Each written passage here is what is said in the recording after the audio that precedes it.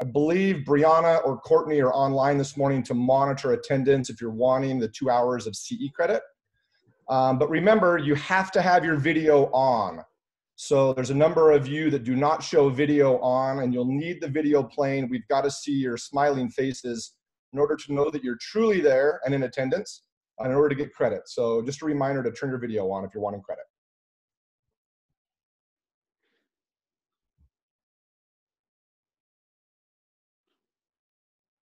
We're at 71 and climbing, Mr. Lance.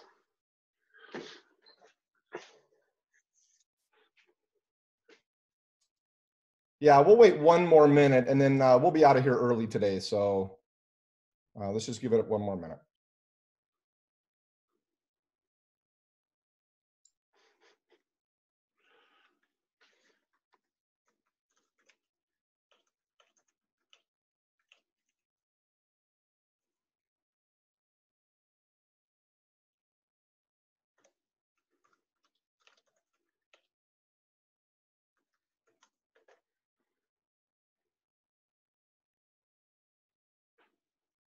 Man, it got quiet in here. Everyone's so focused now. All right, we'll just get started. We've got 74 on, and hopefully the remainings will click on for the next few minutes if they're wanting to attend. Thanks for everybody being here today. It's we taught this class yesterday. Many of you know we had what did we have? Some sort of a forms class here a week and a half ago with Will Cooper, and there were about 108 people in attendance. And we jokingly said that the minute the division knew that Will was teaching to 100 people, they shut us down and only gave us an option for 30. And then, of course, 10 minutes after yesterday's class, they sent an email from the division saying, hey, Lance, we heard your class was so great. We're okay if you guys want to kick it back up to 100 people. So we're glad that we could fit everybody in today for this CE credit. And I'm going to take as much credit for that at the division as I can. But again, it's good to be with you. Buenos dias. I don't speak much Spanish, but I do know that Buenos dias means high five. So high five to you guys. And I'm looking forward to today's class. There's a few things we're going to go through. As you know, it's a 2-hour CE class. And in that class, we're allowed to take 2 10-minute breaks. So we're going to kind of just run through the material today. You're going to notice I'm looking over my screen. I've got a screen behind me that's got faces of many of you on it. So we'll try to be out of here by 11:45, and that'll give us some time for a little bit of our late start, the 5 minutes, but in time to definitely be out early before 12.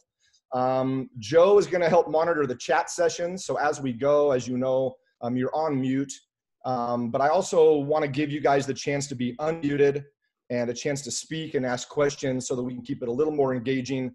Otherwise, I'm going to feel like Jimmy Fallon and laughing at my own comments and jokes, and that's kind of tough, I've noticed. So feel free to type some questions in there. Joe will find you in our group of people, and we'll unmute you so you can ask questions. And then again, Brianna and Courtney, one of them that's online today, will help monitor attendance to make sure that you're present. Again, there's a few of you that do not have your video links on, and we need your video link on so that we know that you are here and attentive. Lance, Lance, there are a couple people that are attending. They know they're not getting credit, so there are some. Perfect. Just FYI. And did Steve Jr. get on today? Do we know? I didn't see him show up, but I wanted to double check. I don't see him in the list. Say that again, Jamie. Yes, it's Jamie. He's actually using my login right now, but Perfect. He's actually jumped on another call, so he should No be problem. back. No problem at all. We've got him slated for a 10-minute recap at the end of this class, and so I just want to make sure that he's there and present. So thank you. Let's get started. We're going to implement some polls today, and so just to get you familiar with the polls, I'm going to send this one out, and this should hit your screen. You should see that somewhere on your screen. We've got a number of these, 7 or 8 of them today, but go ahead and fill it out, and then I'll share the results, and we'll get used to looking at this throughout our class day.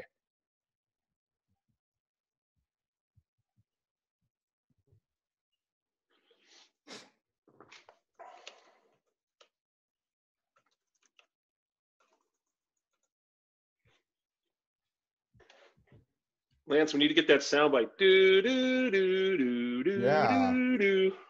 I'll be on that next time. This is probably the easiest question of the day. So I'm a little surprised it's taking so long, but just select which office you're out of. That's all. Just a quick share. We're going to end this poll no matter what. 91% of you voted, and we'll share this. So here's a little recap of what that'll look like today.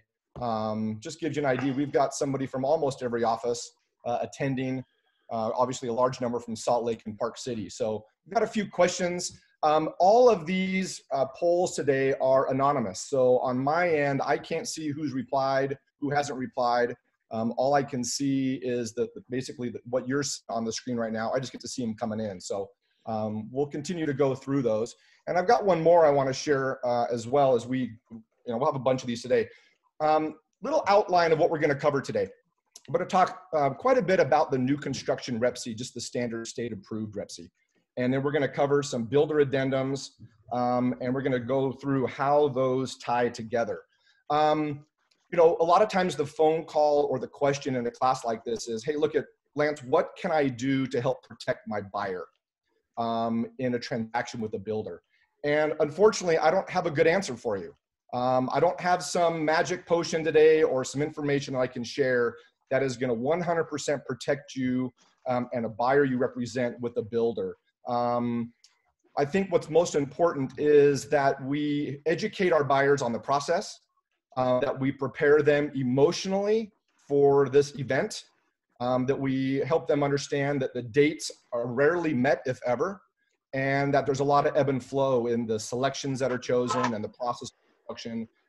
It always starts off maybe a little slower than expected, and our buyers end up getting frustrated along the way. And so we refer to this as kind of the new construction process as an art and a science when it comes to you guys representing buyers. However, we also are going to represent a lot of builders in this, builders and developers. So today's new construction REPC you're going to find rarely works with a lot of developers. Maybe resort projects like in Park City. They've got their own documents, their own information. Hold on, give me guys 2 seconds.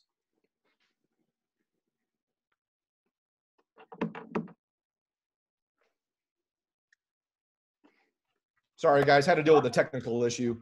And so you're going to say, well, shoot, even if I go to D.R. Horton or Ivory Homes or some other national builder or large local builder, they don't use a new construction REPC either. That's okay.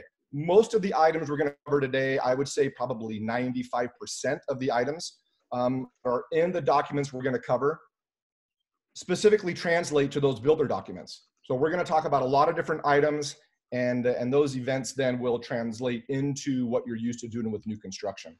So with that said, I want to get started with one more item here. I want to get you to answer this question for me. In the last 18 months, have you done a new home transaction on a new construction REPC?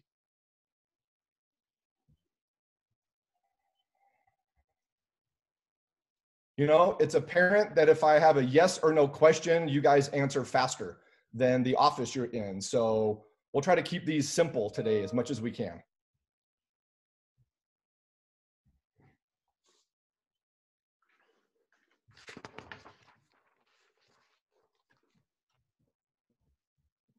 All right, and we're going to end this poll and we'll share these results. So 62% said no, 38% yes. Yesterday's class was really close to 50-50, so it doesn't surprise me. Again, there'll be a lot of information. In the original email I sent out, there was an ability to print the new construction REPC in parts. If you had a chance to do that, fantastic. It'll just give you a little more room if you want to write some notes down. But you'll be able to go through looking at one. I would highly recommend looking at one or a place you can write notes. And then what we will do is I'll still have it on my screen. So with that said, let's jump into some of our topics today. Let me share my screen here. And we'll pick this one. And can everybody see that? Thumbs up if you can see my screen. Fantastic. Yep. All right, so let's dive into some of this. Let me make this a little bigger if I can.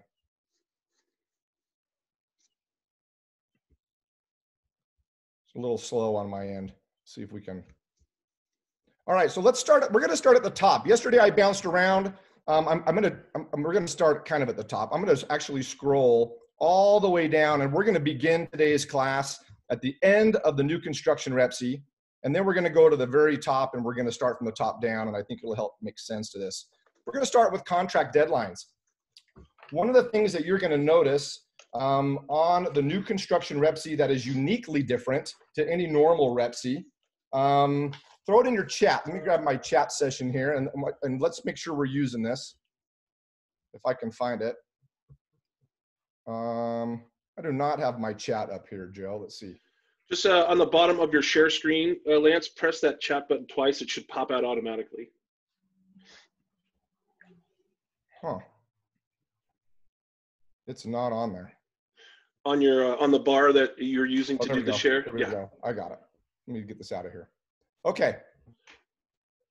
So a couple of things that you're going to find that are not on here. We'll keep moving. The dates are going to be different. So a couple of quick notes on dates, and then I think most of the contract will follow into these dates. 24B and 24C. I like to keep the same date whenever I can. I try to make that what I would refer to as a drop dead date. I want my buyer to have all their due diligence, all their documents, all their reviewing. I want them to be able to see their plans, their specs, their features, and then I want to collect that non-refundable deposit as well at pre-construction meeting. And we'll get into all the details of this, but when I can, I like to have B and C the same. And then that allows me to have one date, one check, kind of a go date. You're going to find that some builders like to stage that a little differently. We'll talk about that as well, because they want maybe a little skin in the game prior to some of these dates. But two things you're going to notice. There's a substantial completion date, but there's really no date for a settlement deadline. Everything's based on a number of days after. So you'll notice right here, it's got a number of days. We're going to fill in how many days after substantial completion. And so substantial completion is going to be this novel date that we talk about that the state approved REPC likes to have a date in there, but every builder I know won't put one in there.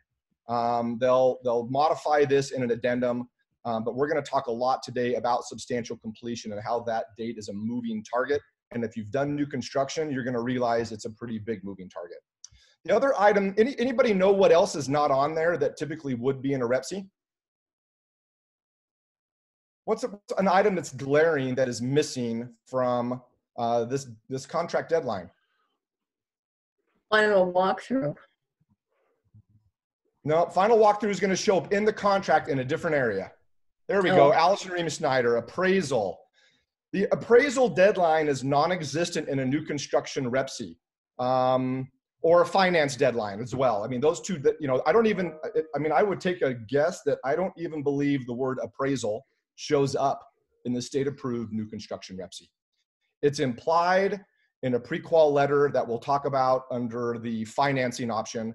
But those are some things you need to be aware of with your buyers, that appraisals just do not apply. And frankly, to the builder, they don't matter. They're going to expect your buyer to close when the home is done based on the substantial completion date. So with that said, and as we use those dates, we're going to go back to the top of the agreement, and we're going to start at the very top. And we've got an option in, right at the top of every REPC, an option for earnest money. I'm going to ask you the question in your mind. Sorry about that. In your mind, what's more important, earnest money or construction deposit?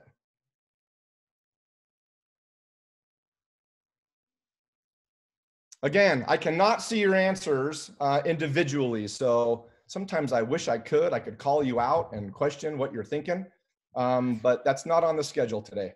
Well, and if you have a compelling thing you want to say, go ahead and use the icon to raise your hand, and we can pick you that way as well. Yeah, my screen's only going to show me about 50 people that are in, so there's a couple of screens here, so it'll take me a minute to find you.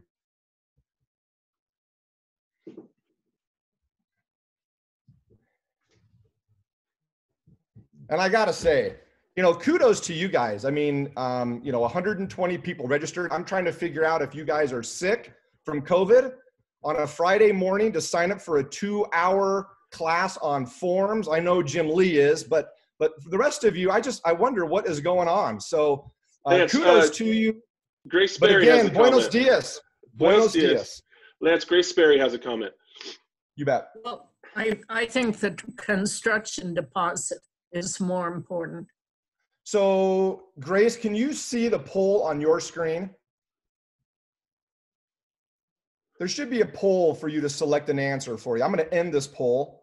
Okay, We'll give you the results and we'll share these. And 82% said the construction deposit. I would agree. I think in a new construction REPC deal, earnest money is kind of almost irrelevant. I've seen earnest monies with builders as low as $100. It's not uncommon to see $500 or $1,000 or maybe $2,000. What I find more often is whatever they charge for their reservation deposit that they might use, oftentimes gets transferred over as earnest money. Not always, but that's probably a pretty normal way to deal with that. So you could have maybe a $2,000 earnest money, and you could have a $40,000, $50,000 construction deposit.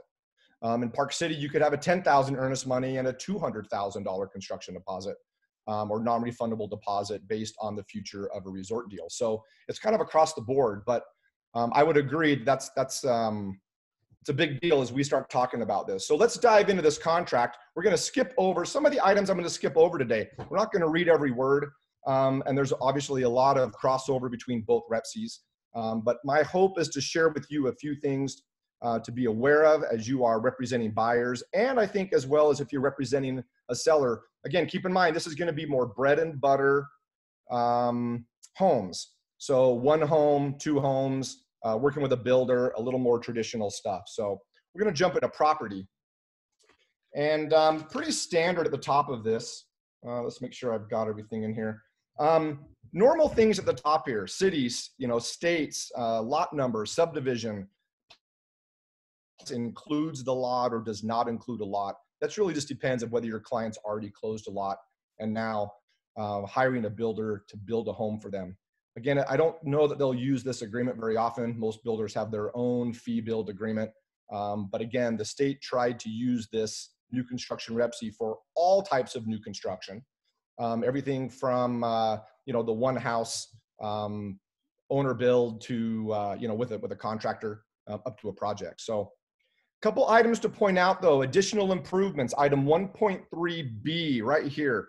We've got this dedicated paved road and private paved road. I think a lot of times we like to assume that if it is a planned unit development or has an HOA associated with the development, that it's most of the time going to be private paved roads. And you're probably right. However, what I do want to make sure we do is spend some time and make sure that sometimes it could be dedicated. We have had PUD projects and developments that have dedicated roads. That's a big deal in the HOA fee. But I just realized I'm gonna step back on one thing here. I want to pull something up real quick. Let me start over, or let me just back up one thing and say, if you're working with a buyer and your buyer says, hey, look, we want to go out and buy a new home. We want to write an offer on this property here. I'm hoping you can see that. I shrunk it down a little bit so it'll fit on the screen. If this was the property they sent you that they wanted to buy, which REPC would you use? Would you use a standard REPC, or would you use a new construction REPC?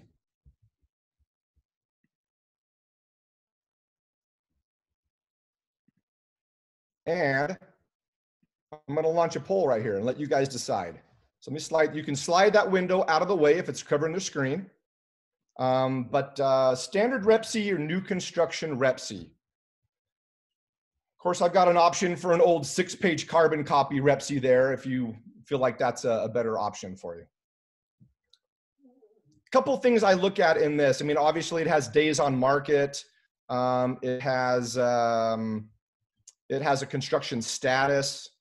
It's got some stuff in the remarks down below, but throw your poll in there, and then we'll get back to a few of the questions that are popping up here and what you might think.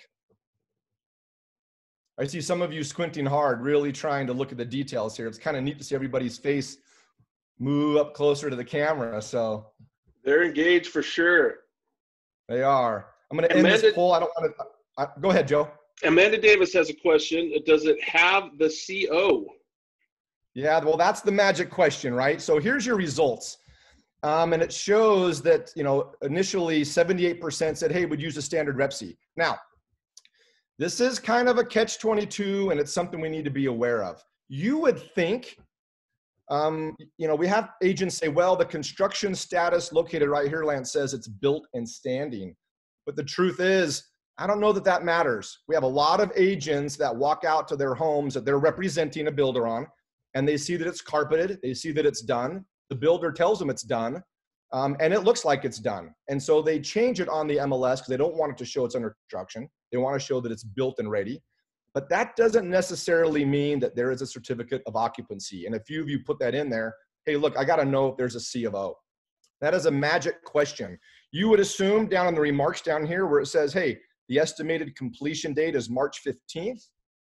But you would also think if you're the agent representing the builder on this, you'd probably pull that out if it was already done. So there's a lot of things in this MLS printout that would lead you to believe that it is built, standing, and done. But the only way to really know is to ask the agent. Ask the agent, ask the owner. It's important to know which REPC you're using or if there's a C of O, because remember, it's a state law to use a standard REPC only after a certificate of occupancy has been issued. So if you're representing a buyer, you're going to ask the agent, hey, does this home already have a certificate of occupancy? If they say absolutely, say, hey, any chance you could forward me a copy of it so that you have it. If you're representing a builder and the builder says it's done, you're going to say, hey, look, does this have a C of O? Because if you get a call from a buyer's agent and they want to write an offer, you want to help guide them on which REPC to use. The worst thing you can do is get a standard REPC on a home that you believe is done, and the new construction REPC should have been used, because you're going to have to kick that back legally to the agent and tell them to redraft it. And you don't want them to feel bad or look bad to their client. It happens more often than you think. So that's why I want to make sure we have the discussion on this. So make sure you know which REPC you're using so that we don't hang out our agent friends and we get the stuff on the right forms in the beginning. So back to, let me get this out of the way. Oh, let's see here. I got to get this right here. So back to these parts. So going down the list, we've got standard stuff with permits and fees in 1.4. Builder's going to pay permits and fees, impact fees, landscape bonds, and connection fees. I want you to highlight or make a note of landscape bonds, 1.4. That is something that oftentimes gets glossed over and not thought about, but it's a big deal. If you've ever sold, let's say a new entry-level home, there are a number of builders that do not include landscaping, not even front yard landscaping, and they allow the buyer to put it in themselves. And so their marketing documents will say, hey, landscaping's not included. However, how does cities mandate that landscaping will be done within a 12-month period? They require a small bond. And it could just be $1,000 or $2,000 or something nominal. But there's always a discrepancy in this if you're selling a home that does not include landscaping, but it has a time frame for it to be installed. Many times the city may require a landscape bond. And then you get down to the end at closing and your buyer's got to pay a $1,000 or $2,000 bond fee. And it says here that the seller's paying for it. And then we have this dispute that the seller's saying, well, I'm not paying for the bond so that you can meet your deadline and I lose my money if you don't put it in. You got to pay it. And there's a misunderstanding in the middle of this that often gets lost. So keep that in mind on the landscape bonds. It's something that can create a problem at the end for closing. 1.5 water service. Pretty much, you're going to get a normal connection fee in any normal subdivision. Keep in mind, this is very specific to the legal source of water. So it's just to protect a buyer from not being stuck buying a home without a legal source of water. It does not mean if you write an offer on a piece of property or a lot and you call the water district and they tell you there's a water share that is attached to it. It does not mean you're going to get that. It's personal property, as we know. A developer may have not pulled it off. Maybe they're still working on some plat issues. It has not been removed, so that does not deal with water share specifically. And then in survey 1.6, obviously it says the seller is going to stake and mark all the corners. As well, it also says that at closing, those stakes are still going to be in place. So make sure you make a note when you're doing your walkthrough with the buyer, when they're doing all the items in a home, we want to make sure that those property corners are still marked. Most of the time, it's just possibly some side yard or rear yard. The front ones are typically pinned in a sidewalk or front curb or something a little more permanent. But nonetheless, let's make sure that's there, especially if they're going to be putting a fence in at a future date. We want to make sure that's handled in the beginning. Any questions so far? I see a note in here, privately to me, just asking why the construction deposit's more important. We're going to cover that here coming up, so I'll get to some of those. Purchase price. Let's see here, make sure I don't miss anything. And just to avoid missing a question, go ahead and just type those either to me or to the overall group chat. Lance has got a lot going on and he might miss something come up on his window there. So again, we'll make sure we've got time. I want to do Q&A along the way. I know well enough at the end of this class, nobody's going to ask a question. You're going to want your 2 hours CE and get out of here. So I understand. So feel free to ask a few questions along the way on anything that might come up. Jeff Topham, nice smile. You're like, yep, that's exactly what's going to happen. So pretty straightforward. You're going to put a price in here. You're going to put an earnest money deposit.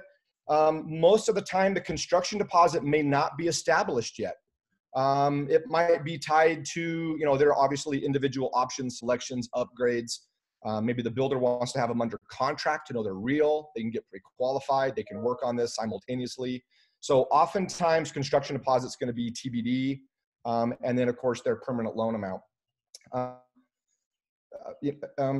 Keep in mind, there's one thing that I've seen, and a lot of builders that are traditional builders have a standard formula. We're going to notice in other documents that's either a flat fee or a percentage of upgrades or a base amount plus a percentage.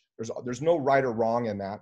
But when you tip your hand and you say that the balance of purchase price of cash at settlement, and you put in there, they're going to put down 200 grand on an $800,000 home. I have seen quite a few custom builders tweak their deposit requirements to try to get as much of that cash as possible. No different than a normal REPC, right? I mean, if a normal REPC comes in and it's only a couple $1,000s earnest money, but they're going to put 100 grand down, we're going to always want to bump that earnest money amount to get a little more flesh out of the deal. So, but keep that in mind with your buyers as you tip your hand there. That could affect construction deposit if it's with a more custom home builder. You're going to add up the items in there. Again, I made reference earlier, construction deposits sometimes can be staged.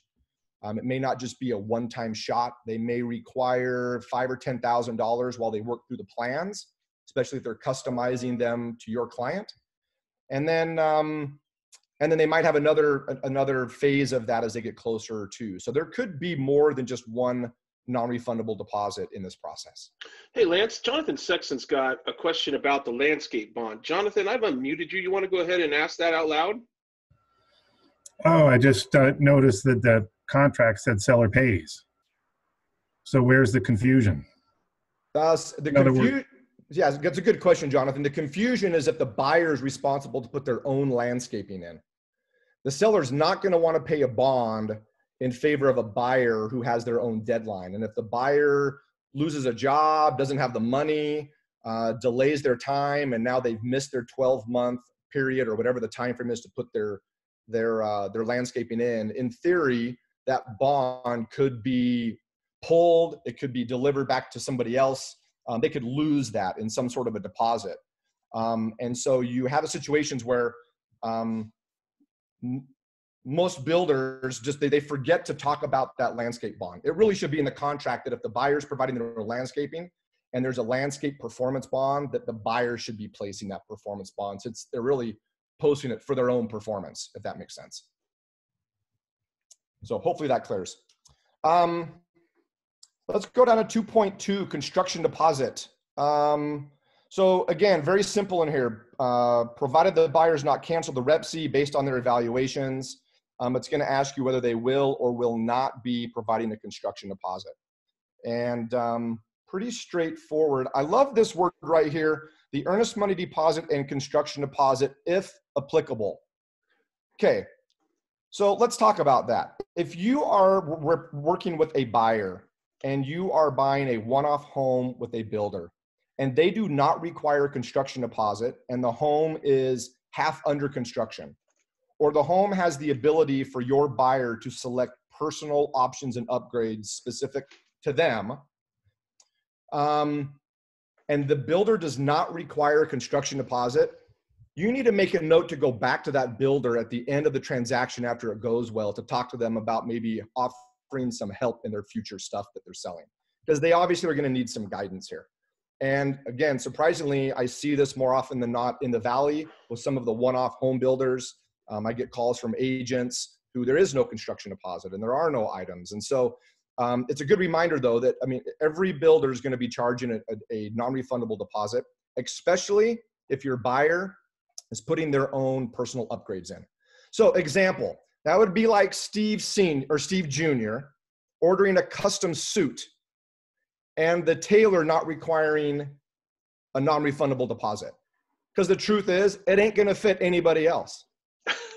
It certainly ain't gonna fit me, and it's never gonna get sold off the rack. So it's no different. When builders start building custom homes for people, they want security, they want deposit. So again, keep that in mind. If you see builders that just don't operate maybe as strictly as they should, a little more old school, there's an opportunity there to go back and maybe try to help them shore up their business a little bit more. You'll notice here, it says down here, and this is often overlooked too, it's big, but it says non-refundable construction deposit. And it says non-refundable to buyer unless the seller fails to close the transaction.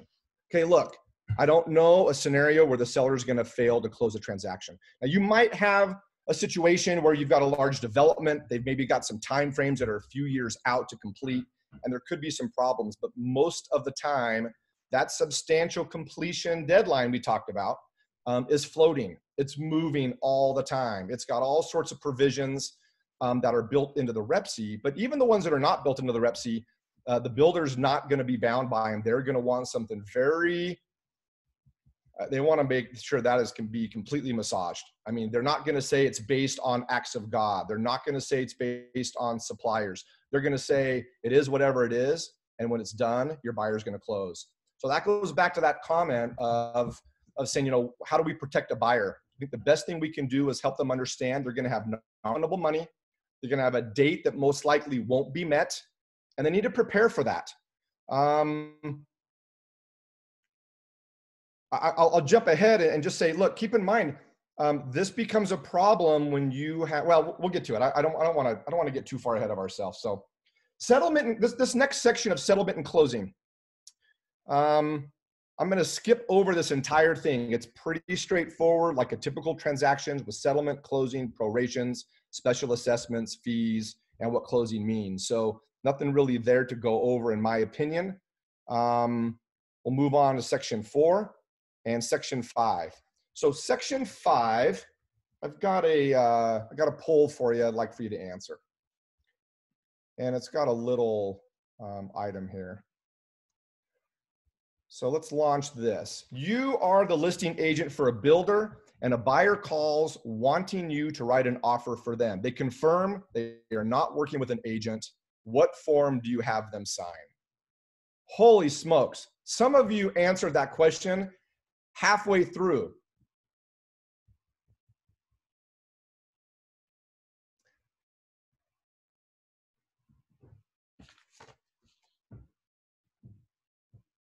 Lance, it looks like one of those old carnival horse races where they keep going, you know, next to each other. So can people see the percentages on the screen as people are selecting? Not until you share them. Gotcha. On my end, I can see every time someone picks one, I can see the horse race. The problem is if we showed that, then people would be biased in their decisions and they'd want to go with the crowd. So we have to keep you guys honest about this.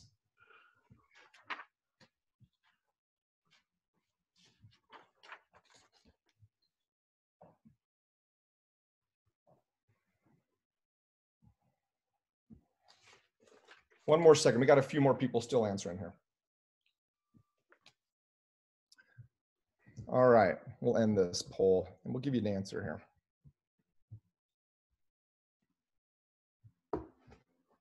37% say buyer broker, 63% say unrepresented buyer disclosure. Now, the truth is there's no wrong answer. You can go with either one of these. It really just depends on managing risk and what the buyer actually is looking for. So this is a big deal. If a buyer calls you and they say, listen, you know, we don't have an agent, we would like for you to represent us in this transaction, you're gonna have to make the decision whether you're comfortable in being a limited agent and representing both the buyer and the builder. However, you also will get phone calls where people say, look, we don't have an agent.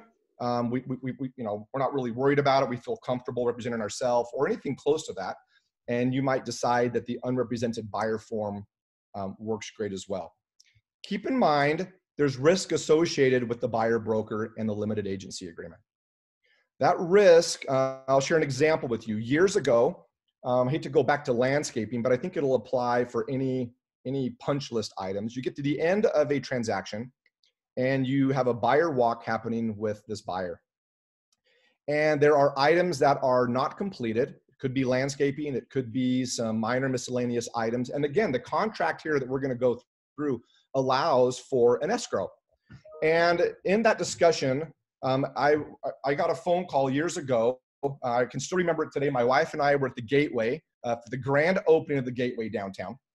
And as we were just entering the Gateway, looking out over this great area, I got a phone call. And the phone call was from a previous buyer. And he said, Lance, I don't know if you remember, my wife and I, we bought a home from you with a builder out in, it was out in Stansbury Park at the time. He says, and wanted to let you know that, you know, it's been 3 years. Our landscaping is still not in. The builder was supposed to put it in. And you didn't represent us in this. And we are intending to hire an attorney to file a lawsuit against you. Well, needless to say, our stay at the Gateway was short-lived. There was no way to enjoy the next couple of hours with that phone call. And we immediately packed it up and drove home. And as a matter of fact, I drove to Heber, to my parents' property and dug into the old boxes that we used to have to keep all these copies of in file format and found the transaction and opened it up, and lo and behold, I had signed an unrepresented buyer disclosure with them, which was perfect because I never represented them. And I replied back to them saying, listen, I understand you might be frustrated. Unfortunately, I didn't represent you. Actually, I had told them that on the phone, that I was positive that they had signed an unrepresented buyer form, but I needed to go find out for myself.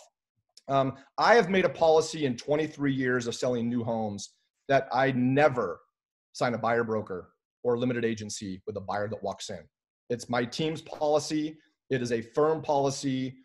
We do not bend on that. I do not want the risk, and it is incredibly difficult to get to the end of a closing and have a developer or builder, you have multiple homes still to sell, and you have one buyer, and how you're gonna toe that line of representing them. Don't make the decision on this based on commission, because remember, commission's paid based on your listing agreement. It's not paid on whether you represent the buyer or not. So be careful in your decisions with this.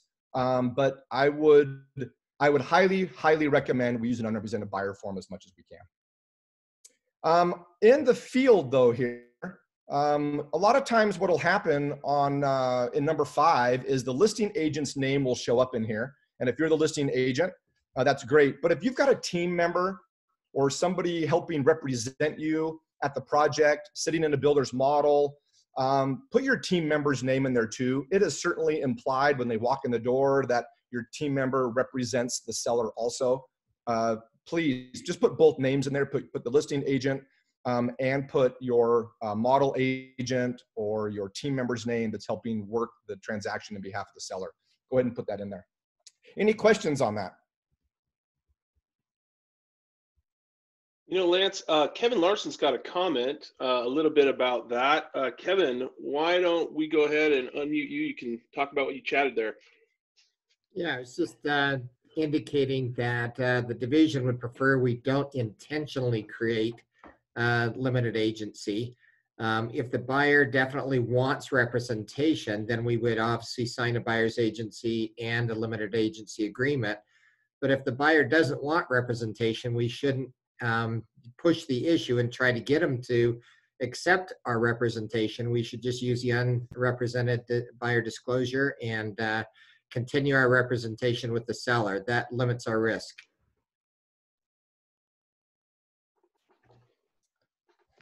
You know, I just saw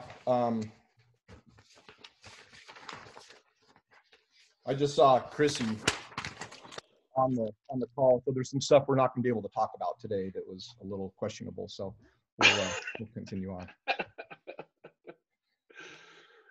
Very good point, Kevin. I totally agree. You know, one of the agents here is asking, is that all situations or just new construction? All situations. All situations, certainly. Yeah. I mean, if you can limit the risk and only representing your general client, absolutely take that road whenever possible. It's a great habit, and it's something you should practice. There's a lot of agents that just immediately jump into representing them. And so be cautious of that. Practice what that flow is going to be like. Here's another example too. We get buyers that walk into models and say, hey, I don't have an agent. Can I get 3% off? And that's a great question, right? I think I've got everybody's attention now.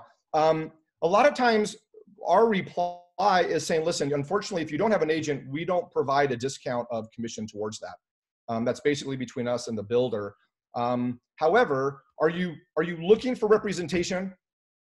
Because if you are, I want to encourage you that we make a phone call right now and let's call the agent that you're wanting to represent you in the deal.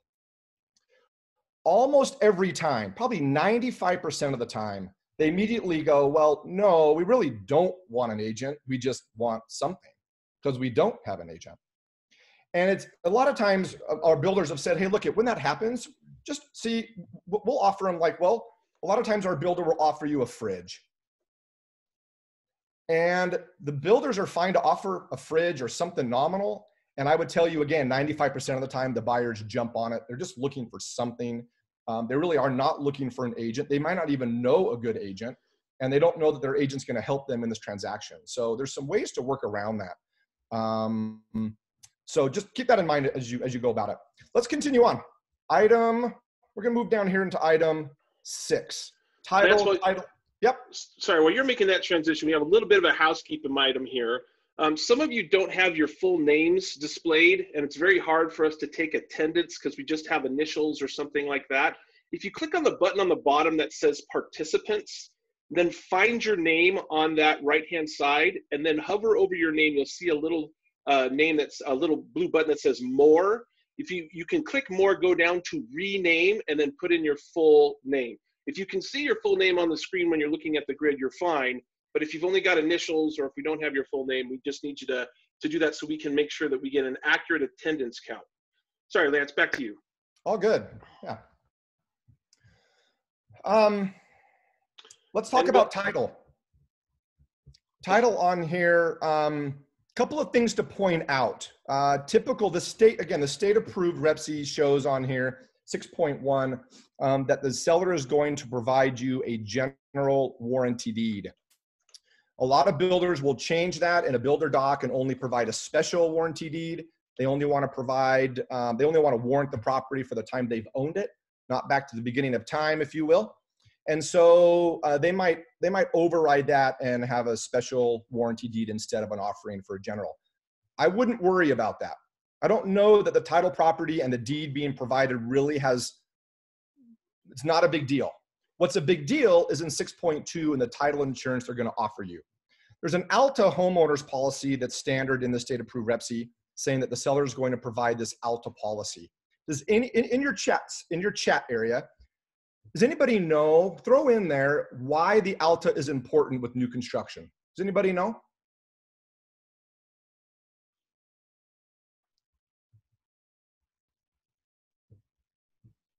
This is a big deal. So I'm glad we're covering this topic. And I don't know we've got any takers.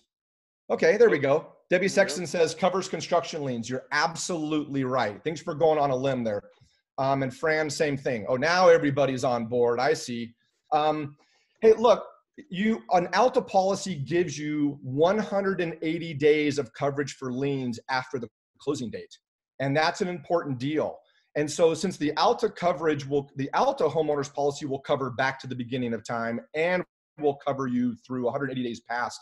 That's why the deed's not as big a deal on a special warranty deed. But I need you to be careful. There are some builders who remove any sort of homeowners policy from their offering as a seller completely.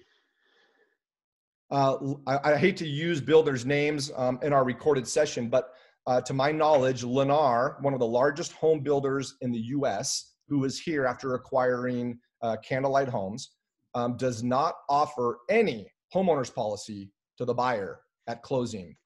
Zero, zilch. So if your buyer wants it, they're gonna have to buy it.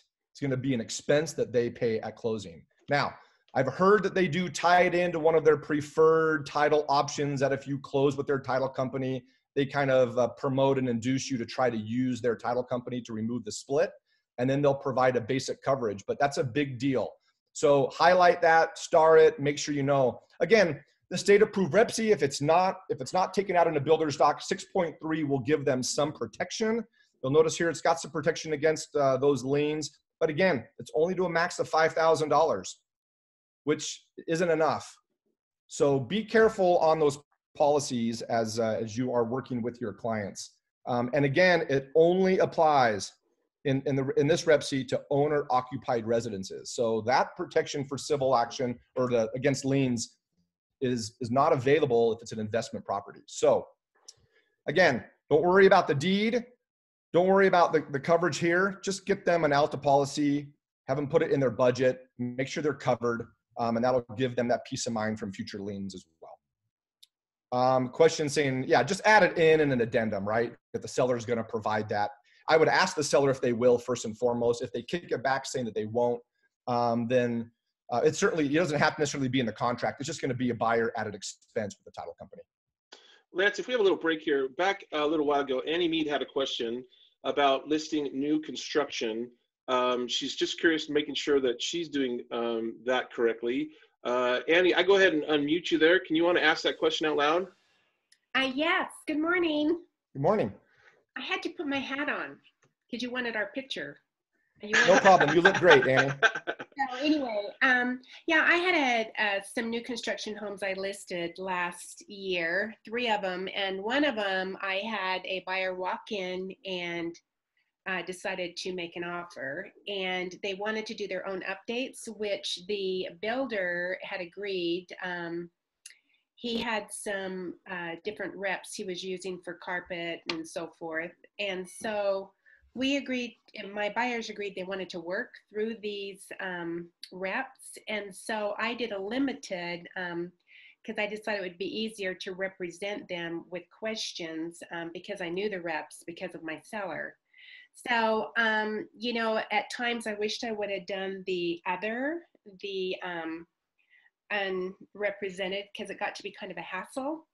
But I didn't know, you know, after listening to this, I'm thinking, well, maybe next time it would be better to go the other route, but I wasn't sure. So that's my question. Yeah, good question, Annie. I don't see any issue with you representing a seller and guiding a buyer, not representing the buyer, but guiding the buyer through the selections and options. It's pretty normal, right? I mean, if you go to a D.R. Horton, Ivory Homes, they're going to have their sales environments and their model, their option centers and things. And the buyers are going to go through their work with other people, and you're going to be there with them.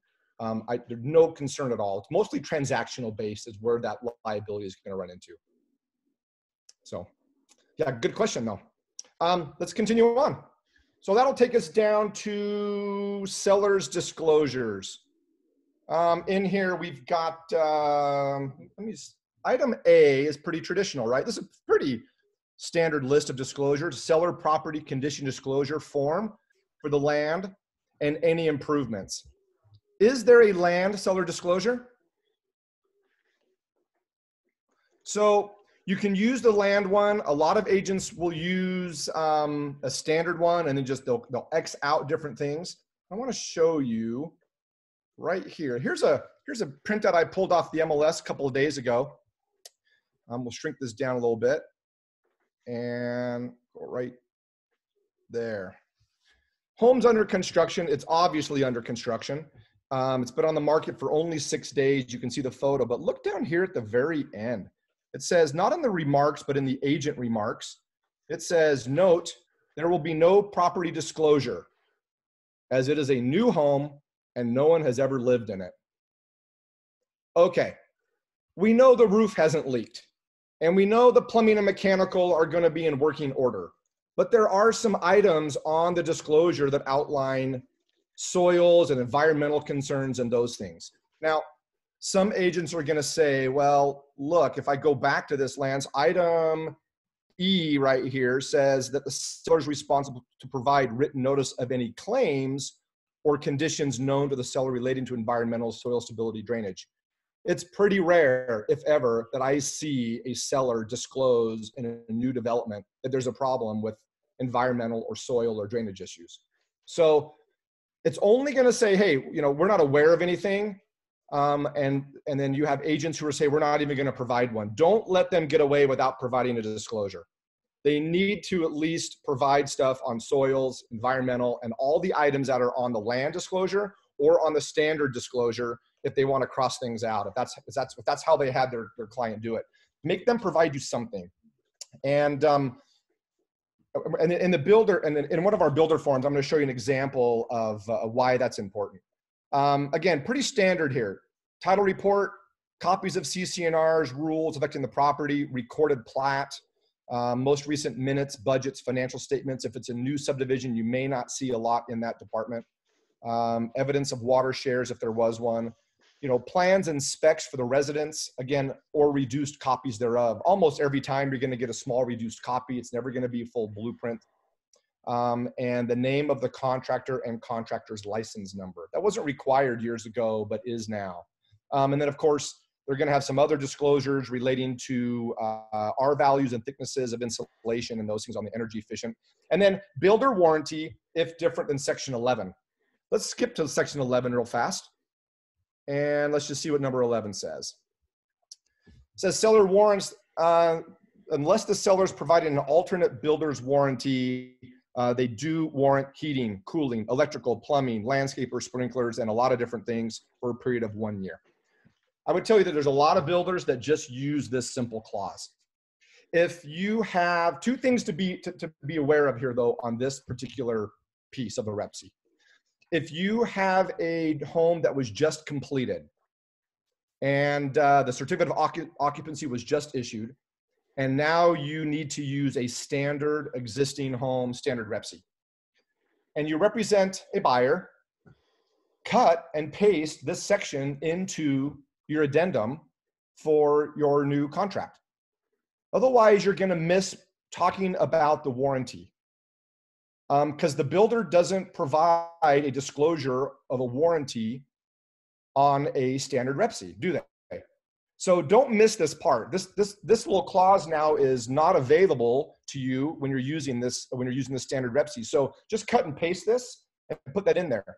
However, one thing to note, it says that the seller is going to warrant this, but there's a lot of times that the builder and the seller are two separate people. You may have an ownership group that are a couple of guys that own a project and they have hired a builder to build homes for them on a fee basis. When I know that's the case, I oftentimes will just have the builder initial off on this as well. I'll just throw a little signature line in the addendum and say, hey, if you just wouldn't mind having the builder initial this as well. It's again, it's something extra for your client in the file that if there's ever a problem. What you don't want is a seller who, and we've had this before, you've got a seller who's got an obligation to provide a warranty, and the seller is on an LLC with another partner, and the minute the project's done and the last tax return is done, they have basically terminated their LLC and hit the road. And you've got a builder who built it, but doesn't have that same obligation to you. Most builders are still going to do those items, and it was included in their contract, but I think just to kind of dot the I's and cross the T's, it's a great feature to have included. So be aware of that. Going back, yep.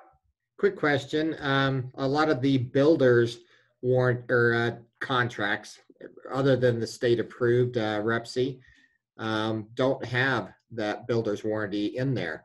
And they, I think intentionally exclude it from there. So we should be looking out for that in any of those new or the developer REPCs, right? Absolutely. Yep, it's something to keep in mind so that you can add it in or be specific in their builder document about what that warranty really is. Because it's not state law or required that they provide a 1 year. It's by contract, right? That is correct. I mean, going back to this, remember this one that said that they were not going to provide a disclosure because it's a new home? How about this last sentence? Seller will pay up to $400 for a 1 year warranty. So that's the same thing you're saying, Kevin. There's some little catches in here that you just got to pay attention to. And again, the hope is that through this discussion, you'll be able to pick up on a few of these items that'll help you out. Jeff Topham mentions here, a lot of builders apply their manufacturer's warranty. Absolutely they do. All their contractor agreements require that the contractor warrant those items, but there's definitely going to be items that are more builder warranted than a manufacturer. So just keep that in mind. Lance, if a builder is not offering a 1 year warranty to cover the construction defects and all those types of things, how much does it cost if you're asking for it, or if they refuse, how much would it be for a buyer to get that protection? I really don't know. I don't know the number on that. I haven't looked at it in years. We have a lot of builders that are now providing it because it's kind of become very norm. I was surprised to see this on this listing, but I don't have an answer for you. We can try to find one though. I mean, I can look out and try to send an email out after the class in the next day or two that would have a couple of options should you encounter that. You've also got options to add on like 210 warranties for structural and mechanical and some of those things that could add extended warranties. Some builders offer that as part of their normal package. So again, just pay attention. Again, we're on saying, hey, a home warranty would not cover a roof. Exactly. There's a lot of non-manufactured items in a home that would not fall under the manufactured warranty. So Section 8. Section 8, I'll try to hit a few items in here. It's pretty straightforward. Your buyer's going to have some due diligence period. They're going to have the ability to review here any other tests, evaluations, and verifications outside of the buyer due diligence items or the seller's disclosure items that were provided them to review. It says here they'll also have the chance to review environmental issues or geological conditions. Well, the question is that if the seller is not going to provide it and they only have to provide you written claims, where are you going to find this? Where are you going to find any information on environmental or geological soils or items like that? Any thoughts? You're going to go to the city. Every development is going to have a number of checklist items, and the city is going to require from that builder to know the soils. They're going to want to know that the city engineer is going to review the soils and review the architect's footings and foundations to make sure they meet the soils conditions. So if you're looking to try to get some information on that, get that from the city. I'll show you an example of where that's at in one of our sample documents, but it's a good thing to be aware of. Lance, Grace has a comment too about some of the warranties. Grace, I've unmuted you. You want to just share your comment there? Yes, what happened to the construction 10-year homeowner's warranty that used to be given on every sale of a new property, a new house? Good question. Builders cut it out of their line item because it costs $750. And in order to be more profitable, they removed an extended warranty and they only typically offer the 1 year. So they have been gone for many, many years. I believe D.R. Horton actually still offers a 210, or they did a few years back. So you might get more of a national home builder that feels like that's part of it's a good way to cover them across multiple states and having the same policy. But the 10-year or the 210 has been gone for a long time, but can be purchased for an additional cost. So back to our items. Buyer's going to have a chance to review and follow. Evaluate this completely. They're going to have the right to object or resolve those items. If they do decide to cancel, their deposits would be returned to them. Again, so long as it's before the due diligence deadline, which is why I like that drop dead date that we talked about in section 24 in the beginning. We'll slide down here to financing. It's got an item here of whether the obligations of who's going to be responsible for obtaining the construction loan. We are seeing, I mean, most often in traditional subdivision, as you know, builders are going to provide that construction financing. That's why they want that construction deposit. There was a question earlier, someone asked, why is the construction deposit so important? And it's, again, because they're building that custom suit for Steve Jr. They're building that custom home for your client or for a buyer that, in a subdivision representing. We are seeing more often, though, builders historically have not had buyers sign on construction loans in traditional subdivisions. The reason is that it made the construction budget transparent. So all of a sudden now the buyer can see the builder's profit, your commissions, and all the different line items to their contractors. That is starting to get a little more protected. There are a couple of lenders out there who are, as part of, a builder might have a buyer add their name to the construction loan to sign on it with the builder, and they do not see the breakdown. They just have a guaranteed price. And that may actually help reduce their construction deposit. Again, the seller is just trying to protect, their investment, if you will. And when you start thinking about building a home, we'll use a home in Salt Lake. If you've got a home you're building for a client and it's $700,000, you could have a deposit of maybe $40,000 or $50,000.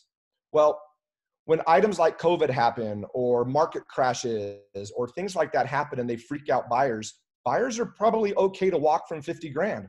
And sometimes builders have a hard time knowing how they're still going to sell that home for 650 versus 700 or 700 versus 750. They still feel like they're out on a limb. So keep a note of that. We're seeing more and more builders have the buyer client sign on the construction loan. They'll reduce the construction deposit, but they know they're committed and on the hook for this. So just keep an eye on it. Trying to think here if there's anything else down here. I'm not worried about the cash deal. It gives an out for a seller if they don't love the proof of funds, if they're concerned with the buyer's true cash ability. It gives them an ultimate out if they don't approve the proof of funds. Application for loan. Let's talk about preferred lenders for a minute. Who likes preferred lenders with our home builders? Ooh, I see some thumbs down. I see some, it's probably mixed. I should have had let's make sure I don't have a poll for that. I should have had a poll for this one. That would have been a good one. Nope, don't see it on there. It's just one of those beasts that's in our industry. There's a reason for the preferred lender, and I think most of it is a fact that they just don't want, but let me make sure I point this out, because there's a part in here that is really interesting. Your preferred lender name is going to go in here, and it says that they shall obtain a pre-qualification letter from the preferred lender. Now, if you're representing the buyer, you might say, nope, we're not putting their name in here. Look down here on their right to cancel. Let me see where I've got it. It's 8.3B right here. Why am I missing it? Right here. Buyer shall apply for any applicable loan from the preferred lender, and if applicable, the alternate lender, in order to obtain a pre-qual letter. So we're seeing that often, that even if you represent a buyer and you have your own lender and they do not, and you've convinced them, or your buyer is convinced they do not want to use a preferred lender, they are still going to have to most likely pull an application from the preferred builder anyway. The reason for that is simple.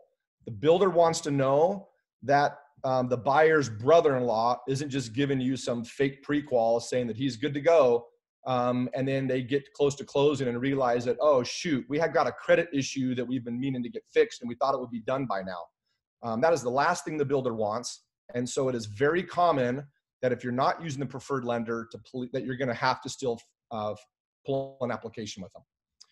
I would say kind of get more used to that process. Again, educating your buyer in advance will help them to know some of these obstacles that might be out in front of them. Preferred lenders, I mean, let's be honest, if it's a $3,000, $4,000, $5,000 lender incentive, Half of that is most likely built into the price, and the other portion of that is being credited from the lender. So I know there's a lot of people that don't like preferred lenders. It is nice though. I mean, keep in mind, we're gonna see in a future one of these addendums that if your buyer doesn't close on time, and it had a 7-day window to close after substantial completion, and it's been pushed and pushed and pushed, and all of a sudden now it happens, and they've only got a 7-day window to close this. There might be an extension behind that. There might be some time frame behind that that they might have to pay some per diems to keep that in place. So having a preferred lender helps, because the builder and the lender have a relationship. They can work on a lot of different items, including if a rate has, if a lock on a rate has expired. It's nice to have the preferred lender in the saddle for that. His main goal, his or her main goal as a preferred lender, is to make sure that that transaction goes well, and they want to keep the builder happy. So they've got a lot more to lose typically than the one loan deal that might be going to your preferred. So keep that in mind. There's a question on here regarding subject to sale, Ali. I will cover that in just a minute. You see the one above, Lance, about yeah. Can you require the contractor in order to include copies of the engineer reports as part of due diligence? Yeah, you can. Yep. Yeah, I mean, they've obviously got copies. They've provided them to the city. You can put it in as an added disclosure under other, have them provide anything like that. That's no problem. Make sure I didn't miss anything else here. I think we're good. Let me look at one thing.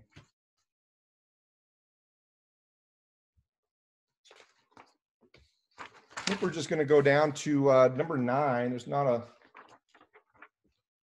let me look here, seller's remedy. Keep in mind 8.4, I did miss over this, 8.4, if your buyer does not get that long-term loan, a lot of builders will allow kind of a per diem to pay for some interest carry. But again, the state approved form basically says that the seller agrees to accept as seller's exclusive remedy the earnest money and construction deposit. So the most at loss is the construction deposit. Again, if your buyer is signed on the loan as part of the deal, it's not going to be quite so easy. They're going to be stuck on making sure that thing gets all the way, and they will be responsible. 9.1 plans and specs. Not a lot to cover here. Pretty traditional. You're going to pick items. It talks about substantial completion, having the ability to be pushed. Not really worried about that. Pre-construction meeting. A lot of times people will default 10 days. This is 10 days that they're going to need buyer selections. There's a clause in here that allows the seller to pick in behalf of the buyer if the buyer stalls. It's pretty rare I ever see that exercised. It's in there only because if the builder had an actual substantial completion date in the contract, it needs a way to prohibit the buyer from stalling it, and then the seller being susceptible to default at the end. Again, that's pretty much been mitigated by builders not putting a date in there, so no concern. And I think knowing a few of the clauses in here that maybe stand out as being glaring, if your buyer says, this says that the seller can choose my paint color if I don't, it does say that, but I think helping them understand that that would, probably won't apply, but just based on a variable substantial completion deadline. And again, the change orders are the same as well. That they can change substantial completion as well. Again, there's no fee amount in here, right? And a lot of builders have change order fees and processes for change orders. They'll outline those in a builder addendum. So keep an eye on that. Additional terms. So what additional terms, throw it in your chat section, what additional terms would you see typically attached to a contract on a new construction REPC?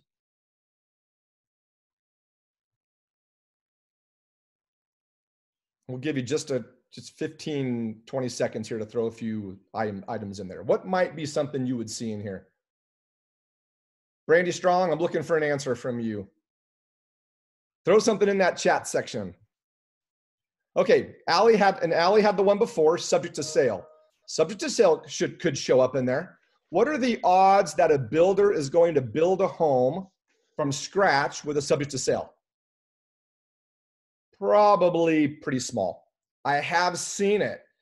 Surprisingly, a lot of times a builder might say, well, look, I mean, my lender's not going to look at this as a pre-sold, but they are willing to extend me an extra spec that they might classify in this. And so maybe they use it to start something.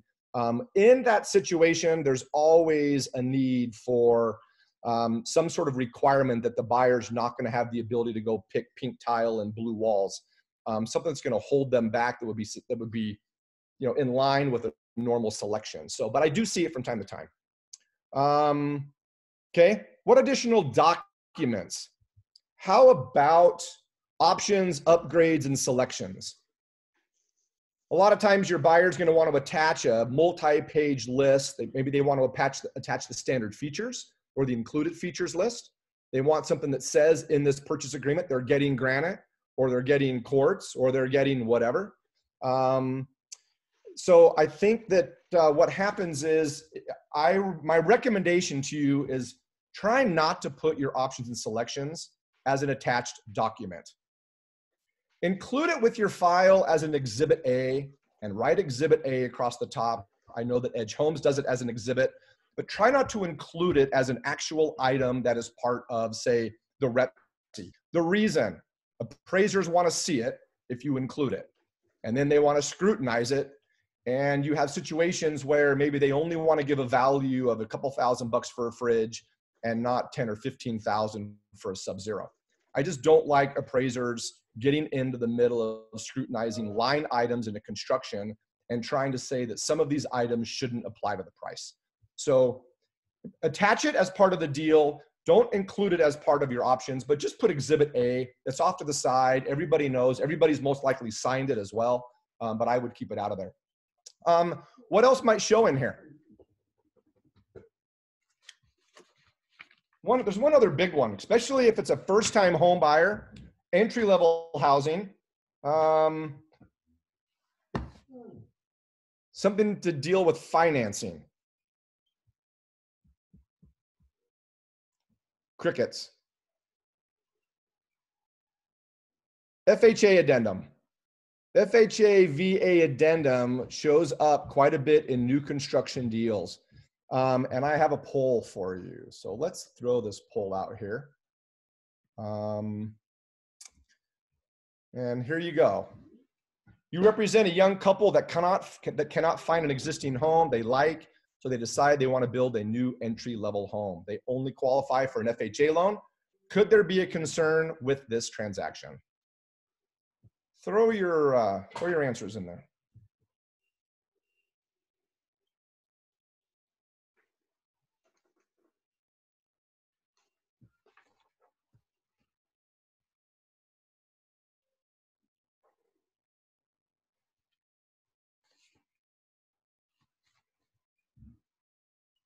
Only about half of you replied, so I'm going to let you take an extra minute on this as you think through it.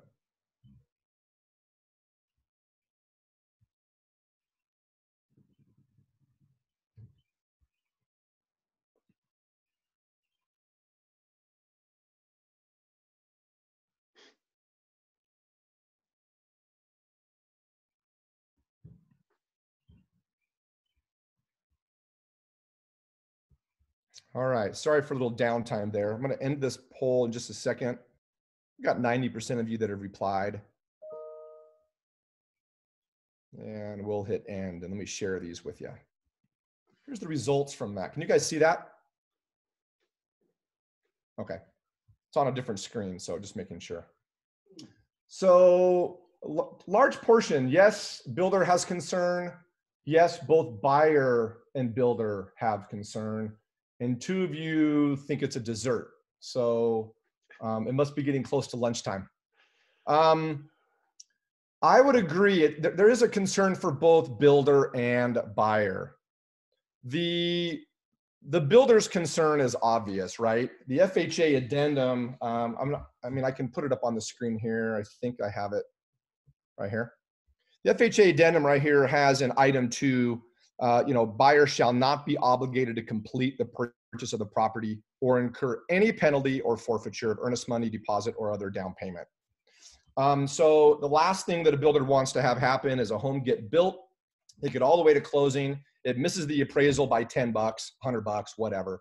And the buyer having exclusive out and receiving all of their deposited funds of earnest money, construction money returned.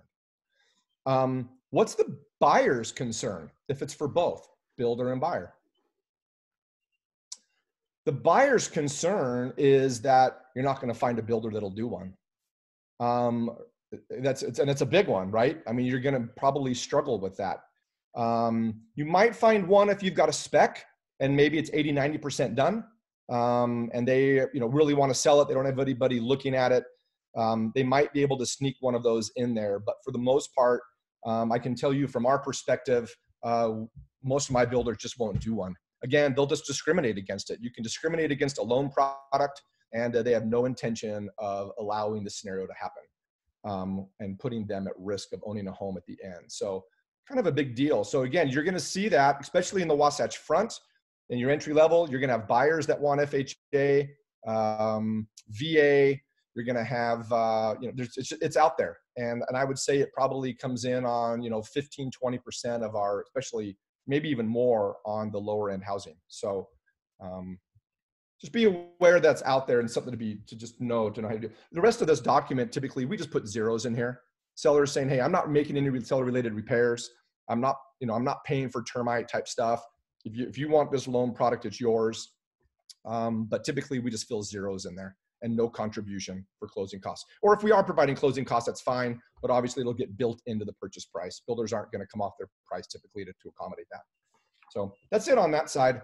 Going back to our REPC, we covered warranties in 11. Section 12 is walkthrough. Pretty straightforward. There's one clause in here that and something that always seems to rear its head. This allows for a walkthrough prior to closing, and then it also allows for the potential for an escrow to be held at settlement and a reasonable amount agreed to by the seller and the lenders, assuming the lender will allow it. We're seeing less of that. And as we know, we are seeing some seasonal related escrows with winter related items that maybe can't be done or facilitated, maybe some painting or some fencing in the middle of winter. But keep in mind, this seems like a pretty straightforward scenario. But I would tell you that most builders will not allow an escrow at closing. They just won't do it. And even though the contract says they can, the way they get around it is they will just, so buyer walks in, does their inspection, they come up with a list of 20 items. They want to escrow, say, $5,000. And what does the builder say? The builder says, nope, we'll just push the substantial completion. We don't have a certificate of occupancy yet, and so we're going to push it out for 30 days, and we'll complete the work. The reason? They don't want to be held hostage. They don't want to get into this deal and have the buyer complaining that there's more things on the list that should have been on the list, or that stuff wasn't done to the way they want it to be done, and now the builder can't get that $5,000 back. The buyer's going to argue, well, hey, I've got a lock expiring in the next week. And the builder oftentimes will say, well, then you just need to make a choice. Either we close the deal and you trust that I'm going to get the work done, or you keep your lock, or you lose your lock and you pay the extension fee and we'll close in 3 weeks. So be aware of that. We're in that critical time in a transaction where a lot of things can go wrong. And this is probably the danger in new construction. The danger in new construction is if this build job takes 6, 8, 10, 12 months, you need to have on your radar 45 days out before that projected day the property will be done. It has to be high on your radar to really understand how close that date is going to get hit. You have all sorts of things that are going to be that your buyers are arranging, right? They've got locks, they've got moving, they're giving notice to rents if they're living in a rental. They've scheduled moving trucks and friends, and all of a sudden everything seems to be on track. And then 2 weeks before closing, the builder says, oh shoot, I'm off a week. I got to push this. That is a problem. Your buyer does not want to move in with mom and dad temporarily. They don't want to have to extend their rent if they can't. Keep in mind that there's still a lot of apartment projects that have 95+% occupancy. it's still challenging. It can really derail the relationship with your buyer to end on a really poor note, and you have no control over it. So communicate with the superintendent or your sales agent, but make sure that you know you can hit that number at that date and keep that relationship good. Substantial completion. So what is substantial completion? Well, it's buried in 12.2. Everything ties this contract in it, and we bury it in 12.2, basically says that the residence will be considered substantially complete when it's allowed to be occupied under local rules, laws, civil jurisdiction. It's funny, it says, you know, in there somewhere, you know, if in the absence of governmental regulations, and then it gives a definition. I don't know where that exists, but if you can build a home where there's no government regulation, that's pretty neat. So, but keep in mind that's substantial completion, right? Construction access can become a big deal in 12.3 right down here. Seller reserves the right to limit buyers' inspections of the property. Have any of you ever had a difficult client that has been basically banned from the project, banned to see their home under construction? Patrick's smiling because he's got enough new construction. He knows what those clients look like, but it's an interesting thing. Help educate. I mean, I'm doing a deal with an agent in our Salt Lake office right now. They signed the contract about 45 days ago. The permit has not been issued by Draper City, and the buyer is already upset and wants to just call out the builder. I just wouldn't recommend it. There's no sense in getting off on a bad foot. Educate your buyer that this is going to be a long process. Again, educate them that we may not hit these dates. If they are trying to plan this completion of our home to be in line with a baby to be born, make sure they have alternate plans. There is nothing worse than that home coming in 30 days late and everything being derailed. So there is no closing gift that you can offer your buyer that is going to make up for the last 30 days of experience. So really try to be out in front and spend some time with them on helping them be prepared for that date. Everything else is pretty standard in here. I don't know that we need to cover anything else in here. Unavoidable delays, I'm not worried about that. It talks about how things could delay things and substantial completion. Again, builder's not going to be susceptible to this. They're going to push it anyway. And everything else for the rest of this document is pretty boilerplate. So any questions on the REPC? Let me switch back to our chat. Let's see, sweat equity. You know, I'm sure there are some options out there, but I have not seen any lately. It's a good question. I mean, we used to allow some of that. We just don't see it as much anymore. Anyway, I want to move on to one other item. You've got two other documents that were provided in the email. Both of them are builder documents. There's a large format one, which looks like this, and which is 11 pages. And then there's a smaller one that is just a 3-page. We're going to go with mostly the 3-page one. And you'll notice both of these provided say example on them. They say example because we don't want you to feel like we as a brokerage are providing these to you. These are just samples that other builders have used. These are very similar. One's a small version and a large version from, I believe, the same builder. But they're just examples for our discussion. We do provide these examples to our builder clients, but we require them to hire an attorney, draft their own language, and provide it back to us for review and for Chrissy to review so that we can sign off on the use of it in a development project. So please do not get into a habit of trying to draft this language or cut and paste from these documents to make it work. But a couple of things. Real quick. Go ahead. So Rick Burton asked a question a little bit earlier about using a separate commission agreement with the builder when representing the buyer. So for example, he said Edge Homes said that they have a blanket commission agreement with BHHS, but how do we handle that for a smaller builder? Well, I mean, you can do an escrow instruction. I mean, I know that a few of our managers on here might cringe at me saying that, but it works in that fashion to just make sure that you're protected. They might have their own commission agreement though. It might just be a simple 1-pager. Again, like most developments, if you have a development and you have 80 units in that development, there's probably only 4 or 5 or 6 that are on the MLS. So you might go in thinking you're going to buy, you're going in off the remarks of unit 102, but your client might buy unit 207 and it's not on the MLS. Just make sure you've got something protected in there that shows that they are willing to pay. If they have their own agreement, that's great. Some builders will only pay on base price. Some builders will pay on base price plus upgrades. It's a hybrid. So some will only pay on net, not paying on any increase in prices for closing costs. Some will pay on the gross of the whole thing. So again, be aware of that. But you can always just add an agreement in there that outlines, and escrow instruction could work for that. It's not perfect, but it could work to just make sure that you're protected. Hitting some of these highlights on this short form.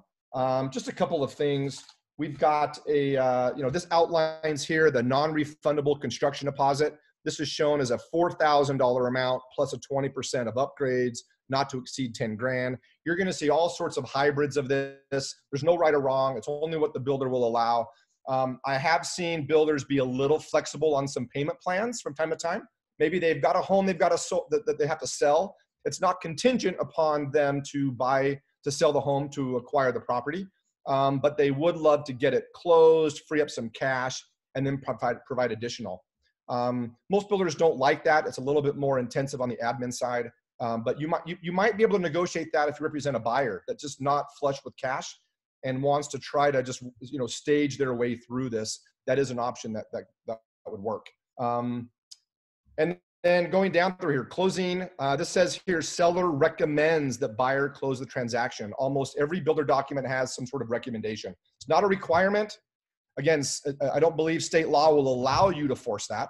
But we do have builders, like I said earlier, Lennar, that will entice so much on some homeowners policies and maybe keys at closing, some extra items if you're using their title company, if you're avoiding the split. So I would just recommend embrace it when you can. And then, again, that last 30 days is important. So if you're using preferred lender, if you're using their preferred title, it can help streamline that experience and not have a concern. Obviously, preferred lender, that's a spot for the incentive. Some builders have their own incentive page. They may just attach it as an exhibit if you're using their preferred lender, or there might just be an amount in here specific to it. Keep in mind that not all builders will provide a preferred lender incentive if your client pays cash. So the lender is creating some of that money off of fee and origination fee, and they're providing a small incentive of that back. But if your client's paying cash, you might want to see if there's any way you can get some of that builder incentive, the preferred lender incentive accordingly. So you might outline on here homeowners association fees, and then there's your comment. Number 7, sellers shall make a reasonable effort to have the residence fully constructed on or before and a date. And then notwithstanding, buyer understands and agrees, delays may arise, and then we know when the closing is. It's typically 7 days later. There's a question here online saying, why don't some people like to use preferred lenders? That would be a great discussion amongst a group if we could open up the chat, but we'd hear everybody's dogs barking and lawnmowers running. So I'll try to answer that. It's really just relationships. People don't like to release their finances to somebody they don't know. They don't know if they want the builder to see the details of their nitty-gritty. The agents want them to use their lenders because they just prefer that relationship. I would say it's mostly relationship driven. But certainly feel free to have your own personal mortgage relationship, compare product and pricing, see if there's something that might make sense for your buyers to go through. But I would encourage you to at least embrace the idea of them getting, get a comparable bid. I mean, again, they're going to have to fill out a loan application most likely anyway with the preferred lender to make sure that they're qualified. And you're right, Patrick, there could be some hidden fees and points or a yield spread in the rate. So certainly getting a couple of comparisons is a great thing to consider. Going down through here, just a couple of final things in here. This one, here's an example where if you've got a substantial completion date with a time frame of 7 days after, well, how long do they have to build it? Well, this agreement allowed for 2 years from the date upon executing the contract. So there was a drop dead date in this, but it's 2 years. That 2 years does not surprise me. It's not uncommon for a home that's 900,000 in the valley, or in the Wasatch Front right now, to take close to 12 months to build anyway. So, and with delays, with some COVID, with maybe some delays at the cities issuing permits. I know inspections have become more difficult. It doesn't surprise me that you've got a date that's kicked out that far. But again, be aware so that your buyers aren't surprised by this. Change order fees down here. This one outlines $250. You'll see on the larger format document that it's $500. Again, I'm trying to just make you aware of a lot of different things. I'm hoping it's not too much information, but you might have some builders that require a fee just to get a custom price. Some buyers have seen all sorts of fancy stuff in Park City Magazine and Utah Style and Design, and they want to do something kind of unique, and it requires a full custom bid for that style of fireplace or metal surround or glass panels on a deck. I mean, there's a lot of different things that could come up. Some builders will charge a $200, $300 fee just to get the custom price. And it's completely non-refundable. It's not part of a down payment program.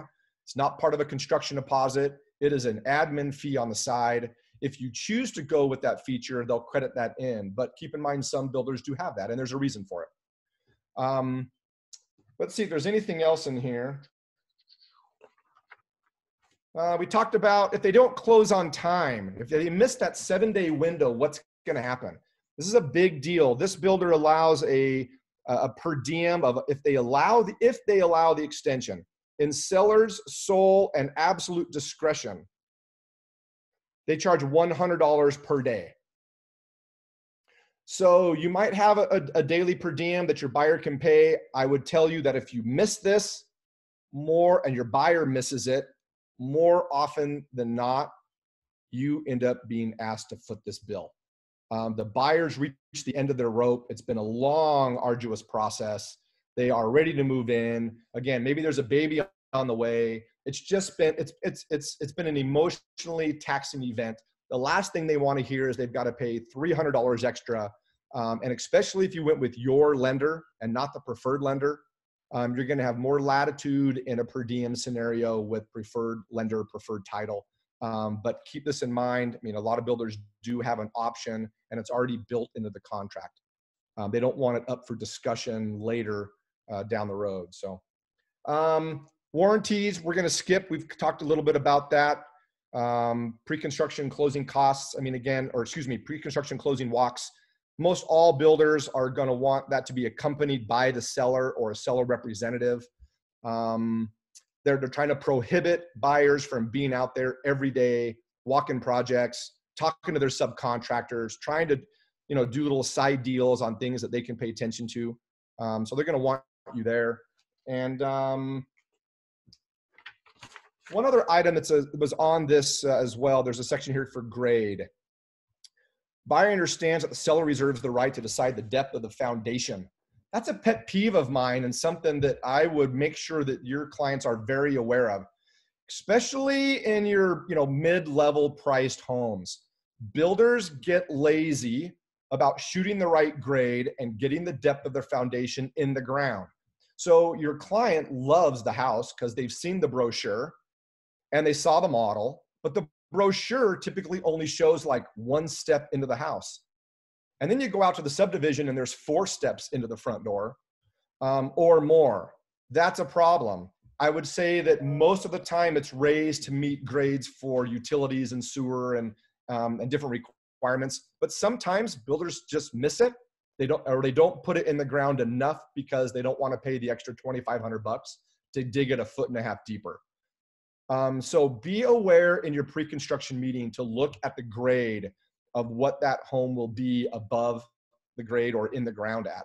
I think that's going to make all the decision in making sure that they have a great experience and they love the style of that home. Everything else is pretty boilerplate. The large document goes through the same type of items: construction deposits, closings and title, preferred lender programs, It outlines the $500 in this one for a change order fee. I don't think there was anything in the bigger one that needed to be really talked about more. Let me just peek and make sure I'm not missing something. And talked about, no. The only other item on here, maybe two items left on this. Item 15, property value. Basically, it's just saying, again, they're making no issue relating to an appraisal. Again, the word appraisal does not show up in the builder documents, but they're making no representation. If your buyer picks more items, if you know they're on a lean budget and they're limping into this deal, help them be careful in getting too many upgrades in this home. If they miss the appraisal, they could have a problem. They're gonna have to bring in more cash. They don't have cash. They're putting a construction deposit at risk. It could just be a bad experience at the end. So be super careful in that. And then always adjacent land uses. Number 18 in the large document. Be careful in telling your clients that there's a park next door, or that it's open space scheduled on the 5 acres next to the project. Cities like to change their mind. Things change. And the last thing we want is some representation that now there's a substation or a little power station or a 2-story commercial building in their backyard. So just be careful to stay away from those. Point them to the city. Let them have the conversations with the city so that you're out of that dialogue. But I think overall that pretty much completes all of the items that are in these documents to be aware of. So look, if you want to throw you got a question, throw a quick chat on in the chat section. Let's answer a couple more. We basically are ending. We've got about 6 minutes before our class can end. And I don't want Chrissy giving me the thumbs down later because I broke the rules with the division. So it's really good to see your guys' faces though. Any last questions? My hope is, again, going back to my original comment, my hope is that the takeaway is that you found something in here, and some information that'll help you educate your buyer and to be more prepared to help navigate this transaction in advance, looking out in front, projecting the problems, recognizing where the concerns are going to be, having an in-depth conversation with your buyer before they go into models or right after they do meet with the model. Some of it's going to be prior to, some of it after, to maybe clarify some of the comments that were made by a sales agent while you're writing an offer. But ultimately, if you can help prepare them, like I said earlier, emotionally, to be ready for this and to understand how these timeframes are going to work and to find a way to allow them this process to be a good experience, it will just make you a better agent. You'll have a better opportunity of showing your value to them and helping prepare them for the future. Real quick, Isabel has a question. She said, how involved are we supposed to be in going with the buyer to all their appointments? So like how much? That's a good question. I always recommend going the first.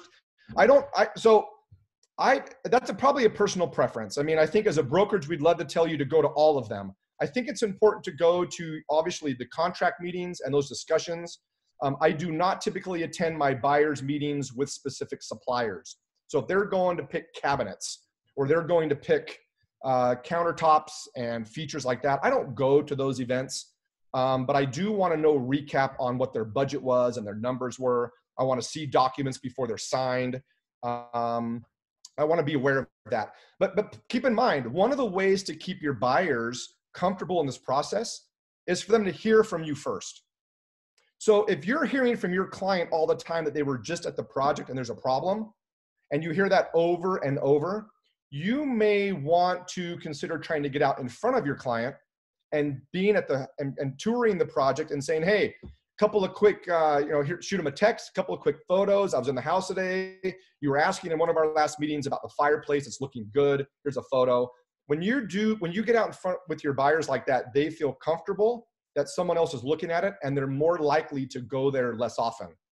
So that's good. Even if you're a model agent representing a builder, reaching out to the agent and the client, the buyer. It's also good if you're representing only the buyer. Then there's a question again, the examples or the differences between examples of addendums 1 and 2. One's just a short format. One's a longer format. 90% of the information, both of those are the same, just expanded a little more. There's a few extra takeaways in there. And then there's a question here on a new build. Is it typical the builder's responsibility to confirm road access and easements? That's a loaded question. I would probably say no. I'm trying to think of some properties that might be like a big Cottonwood Canyon that could be a new build, but you access over, Forest Service to get to it. That would, I mean, they're going to probably disclose to you that it's over, an easement or a right-of-way. Again, and a lot of those confirmations for access generally would be explored in the permitting process. So that's about the extent on that. Guys, anything else? Any last minute questions? Again, I don't expect you to ask any. The class is over. The 2 hours is done. Allison, I will just get back to you directly if that's okay. I see a personal question to me. I'll just, since we're running out of time.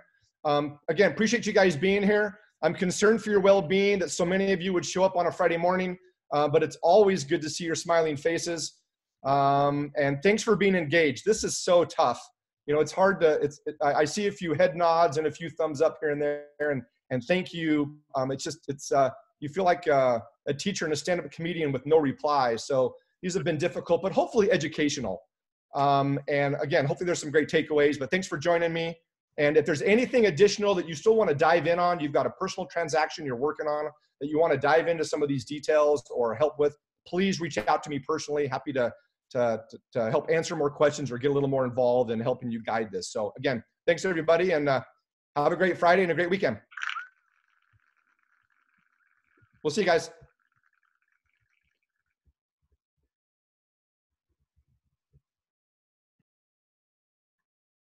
Lance, that went really well. It just feels like a lot of talking. Joe needs to pipe in some applause music like they do on comedian shows, because the audience never really laughs. It's just the piped in applause. I'm working on it like this. Hey, that's what we needed. Yeah, I've been trying to figure out how to patch it in, because the way that they do it in Zoom, you have to share your sound when you're sharing your screen. So I can't, and so there's some things like that. But look, I finally got this one, Lance. Oh, perfect. Nice. Perfect. And we need an applause one. We got to cue up the real joke. Yeah. Nice. Wait, I got one for Will's classes. We need one for Will's class. It's like a wah wah. Not like this. When he tells us great, yeah, the cricket's perfect. I think we need the cricket. You ask a question and nobody replies, and you can throw the cricket on. And then every time Will's gonna tell a joke, on Tuesday, and we'll have to just have that wah wah. Yeah, then every time Kevin Cameron does something. You guys have watched Kramer's Mad Money? No. We need the honking horns and he has all sorts of sounds on there. Oh, I got like this. Jim Lee, it's really good to see you. I had to call you out there one time. So how you been? Good. Jim looks like $1 billion, that man. Look at him. All right, guys, I'm going to jump off. Yeah, you got to end it. Thanks, so I can convert the record. Got it. I will right now. Bye, everybody. Stop. Have a good one.